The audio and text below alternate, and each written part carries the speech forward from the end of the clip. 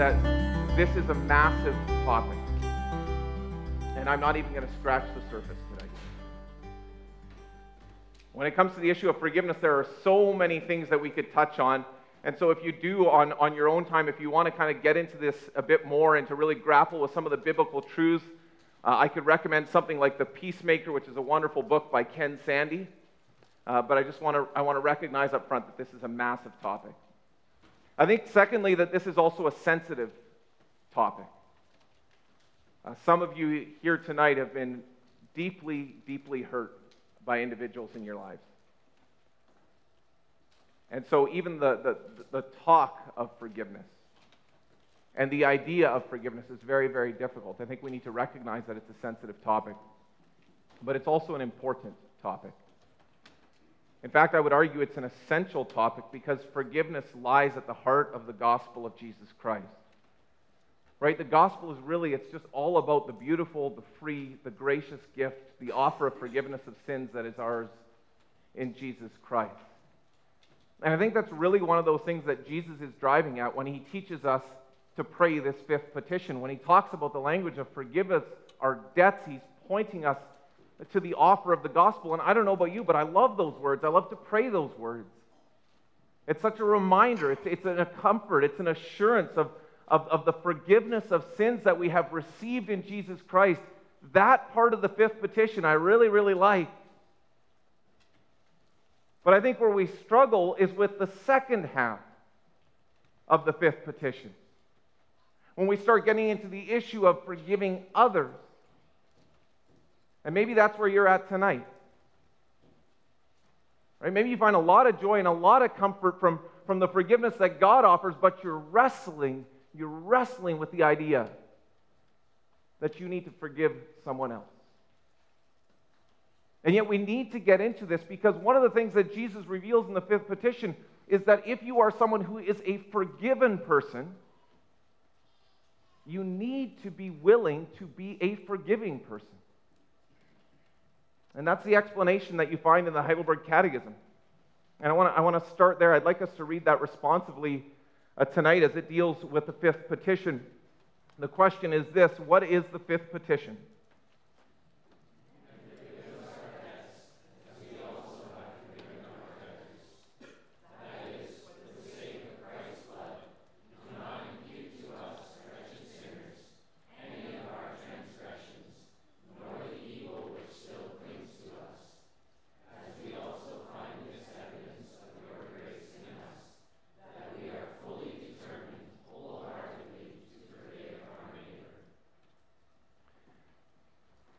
One of the things that you notice as you go through that explanation in the Catechism is the reality that the grace that we are willing to show to others is an indicator of how well we understand the grace that God has shown to us. Right? So the grace that we are willing to show to others is an indicator of how well we understand the grace that God has shown to us. And that's just a biblical truth. And it's a truth that we find in Luke chapter 7. One of my favorite stories in Luke. A well-overused phrase by this pastor, but one of my favorite stories. I love them all. But this story about Jesus, Simon the Pharisee, and the sinful woman. So I'd like to read that together. Somebody wants to read that as well. Let's get into this. When one of the Pharisees invited Jesus to have dinner with him, he went to the Pharisee's house and reclined at the table. A woman in that town who lived a sinful life learned that Jesus was eating at the Pharisee's house. So she came there with an alabaster jar of perfume. As she stood behind him at his feet weeping, she began to wet his feet with her tears. Then she wiped them with her hair, kissed them, and poured perfume on them. When the Pharisee who had invited him saw this, he said to himself, if this man were a prophet, he would know who is touching him and what kind of woman she is, that she is a sinner. And Jesus answered him, Simon, I have something to tell you. Tell me, teacher, he said. 2 people owed money to a certain moneylender. One owed him 500 denarii and the other 50. Neither of them had the money to pay him back, so he forgave the debts of both. Now, which of them will love him more?" Simon replied, "I suppose the one who had the bigger debt forgiven." "You have judged correctly," Jesus said. Then he turned toward the woman and said to Simon, "Do you see this woman? I came into your house. You did not give me any water for my feet, but she wet my feet with her tears and wiped them with her hair. You did not give me a kiss, but this woman, from the time I entered, has not stopped kissing my feet. You did not put oil on my head, but she has poured perfume on my feet. Therefore I tell you, her many sins have been forgiven, as her great love has shown. But whoever has been forgiven little, loves little." Then Jesus said to her, "Your sins are forgiven." The other guests began to say among themselves, "Who is this who even forgives sins?" And Jesus said to the woman, "Your faith has saved you. Go in peace." This is the word of the Lord. I don't know about you, but as I read that story, my eyes are always drawn to that verse 47, where it says, "Whoever has been forgiven little loves little." Those are pretty jarring words. And if we really boil down this passage, there's actually a pretty simple message in it.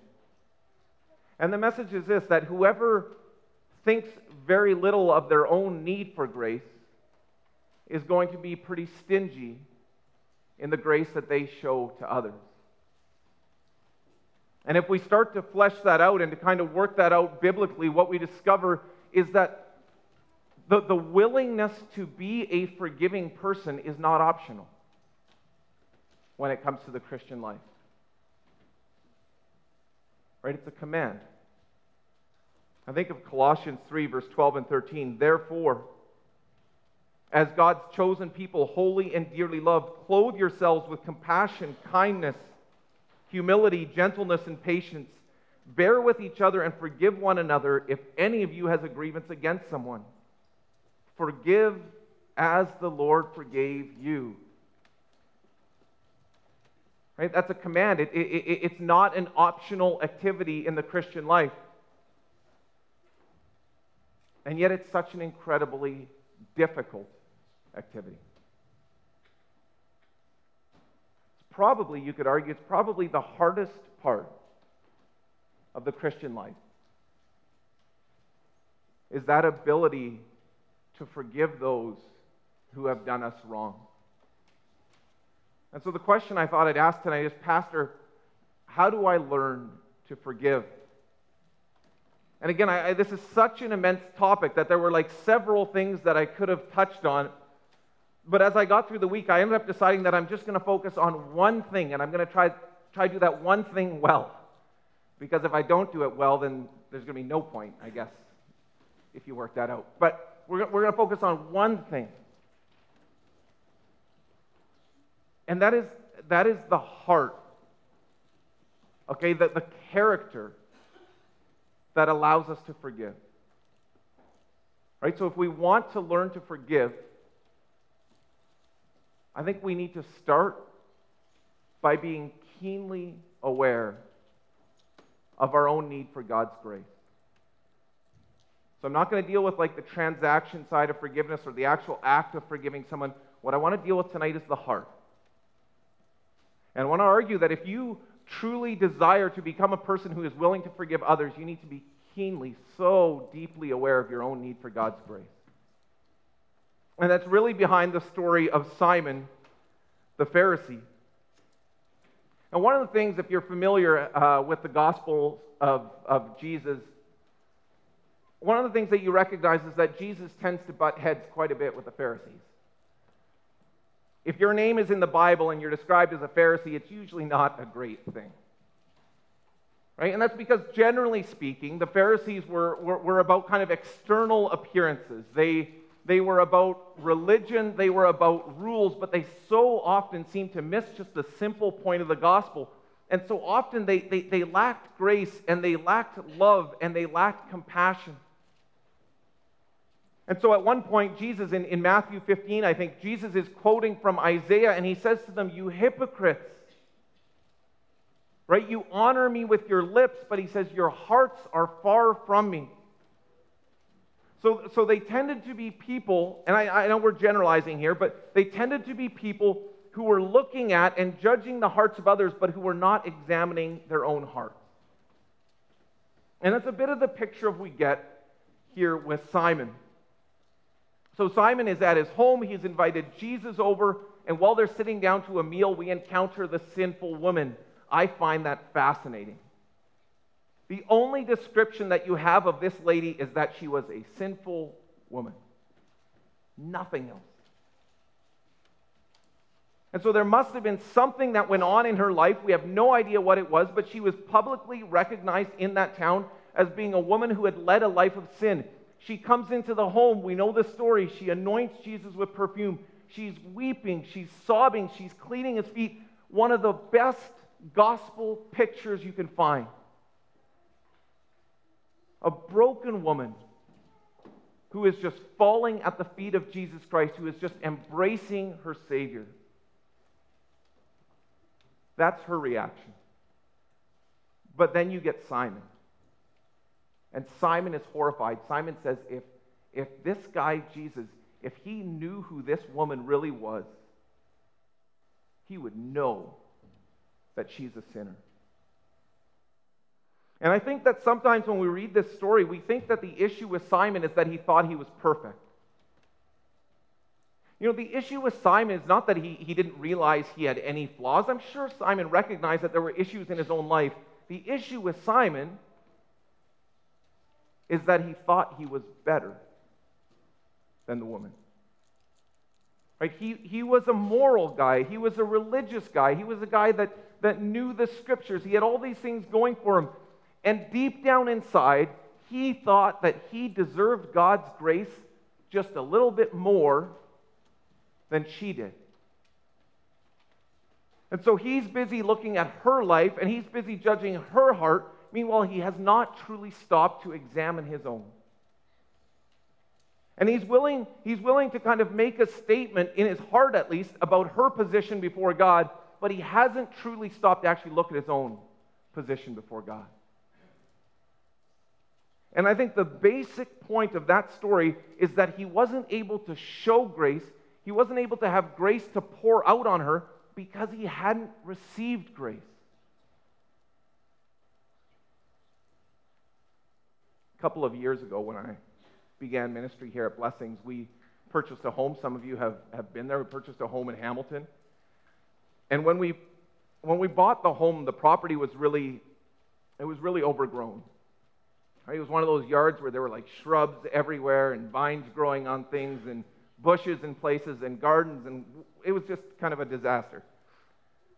So shortly after we bought the home, we had a friend over who came, and he had a couple of really useful things. He had a chainsaw, which is helpful, and he had a wood chipper, which is like the world's most wonderful toy. It's just amazing. You take branches. I don't know, if you don't know what a wood chipper is, it's like this thing that you pull behind a truck, and it's got like grinding things and blades, and you just stick stuff in it, just wood chips go out. General concept. Right? You could just take branches, huge branches, and you just stick them in, and boom, wood chips come out. It's really fun stuff. But here's the thing. If you want wood chips to come out, you got to put stuff in. Right? If you want output, you need input, and you discover that there's a direct correlation between the amount of output and the amount of input. Right? If you just take like a little twig or something, and you're just like a little branch, and you just stick it in there, it's like. Bzz. But if you take a big log, like something really fun, and you stick it in, it's like. And a huge amount of wood chips. Input results in output. And I think it's that same idea that applies to grace. You know, when the Holy Spirit takes a hold of your life,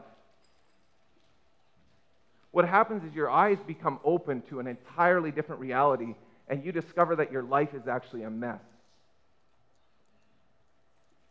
And the Holy Spirit allows you to see things that you hadn't seen before, and you realize that your life is actually kind of a disaster, and there's sins that are growing all over the place. There's things that are out of control.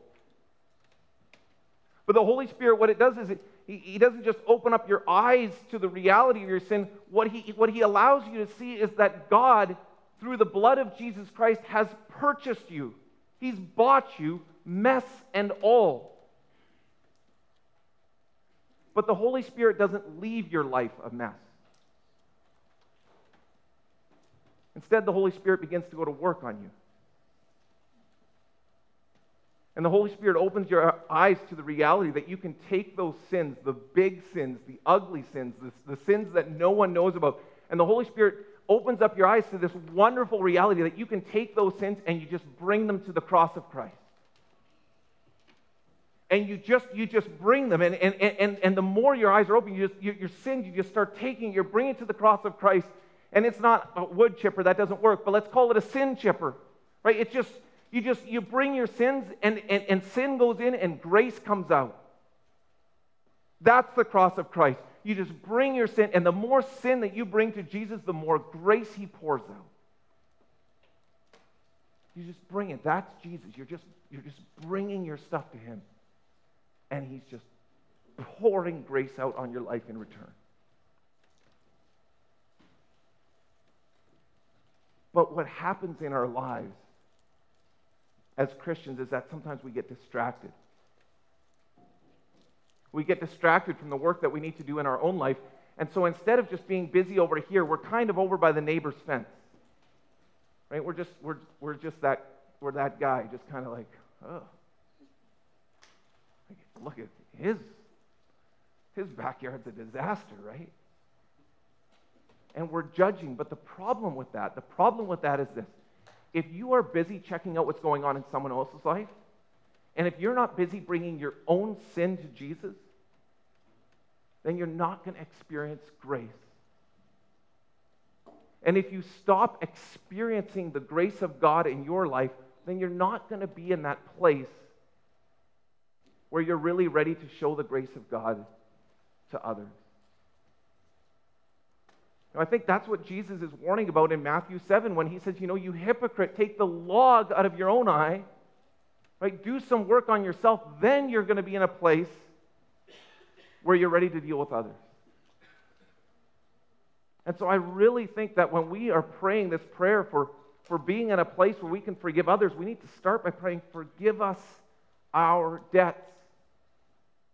And I like the language that the Catechism uses. I would say, yes, we need to be praying things like, do not impute to us, wretched sinners, any of our transgressions, nor the evil which still clings to us. Let me ask you tonight, are you comfortable if I call you a wretched sinner? No one's making eye contact. Right? We don't do that. We're like, whoa, wretched sinner, like Heidelberg, ease off. Right? Like, I know I got some flaws. I know my life's not perfect, but wretched, it's a bit heavy. But doesn't that sound a lot like Simon the Pharisee? Isn't that really his reaction to Jesus? He's like, well, I know I got some flaws in my life, but I'm not that woman. She is wretched. And that's why Jesus tells that little story about the two guys. The one who owes a lot of money and the one who owes a little bit of money. And Jesus says, you know why she loves so much? It's because she just knows her sin. She knows she's a wretched sinner. She's aware. And so she's coming and she's just bringing her sin to Jesus, and Jesus has poured His grace out on her life, and she's just flowing with love.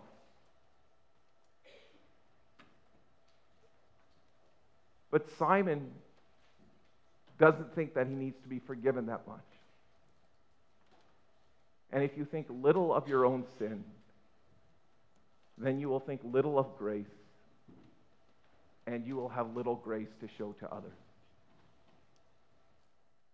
If we want to be people who truly have a heart that is willing to forgive others, we need to truly pray that we would understand what it means to be forgiven.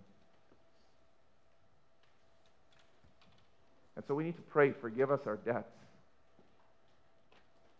And I don't mean that just generally. Right? Yes, Jesus says, pray, forgive us our debts, but I don't think he means that we just always pray generally, Lord, forgive our sins. I think the point there is, bring your sins before the Lord. And I would encourage you tonight, I would encourage you to really pursue a prayer life where those things are specific. Where you truly are looking at your own heart, your own life, where you are assessing things and where you are saying, Lord, here is something I need to confess to you. Here's another sin that I need to bring to you. Here's another area in which I realize that I've wronged this person. Here are things that I've thought wrong, where you truly are willing to bring those things before the Lord. And the more that you do that, the more sin that you bring, the more you bring that before the Lord, he is going to pour his grace out upon you. And he will begin to turn you into a more and more gracious person. You will have a bigger vision of who God is, and you will love your Savior that much more deeply. I want to close just with this quote tonight. I think this is a great quote. A deeper intimacy with God sharpens our awareness of sin, which causes a stronger need for grace and a freer offering of mercy. And so I pray that we would really be a people who are getting intimate with God, so that we are more and more aware of our own need for grace, more and more aware of our own sin, and then driven to show more and more mercy to others. Let's pray together.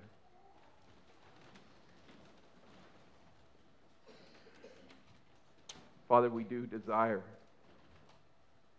to be forgiving people. And yet it's so hard. Our minds so easily dwell on the wrongs that people have done to us, on the ways in which we have hurt or been hurt, the ways in which we've been scarred by the actions of others. And it's so easy to have a heart that grows cold. And so we pray, Father, that you would more and more teach us to start not by focusing on others, but to start by focusing on ourselves. Really seeing our lives for what they are. And we pray that you, by your Spirit, would just dwell so richly in our hearts, that you would truly convict us of sin. Help us not to be general, but truly draw out those specific sins which plague our lives. And as we experience the grace and the mercy that you continue to offer every day, would that open up the reality to us, the transforming reality of becoming gracious people. This is a supernatural work. It is not possible outside of the strength of your Spirit. And so we pray that, especially for those who are struggling tonight with forgiveness, Father, we pray that your Spirit would just captivate and take hold of hearts, removing any pride, helping us to recognize that if we are forgiven people, we must have a willingness to forgive. Allow that to happen for your glory. In Christ's name we pray.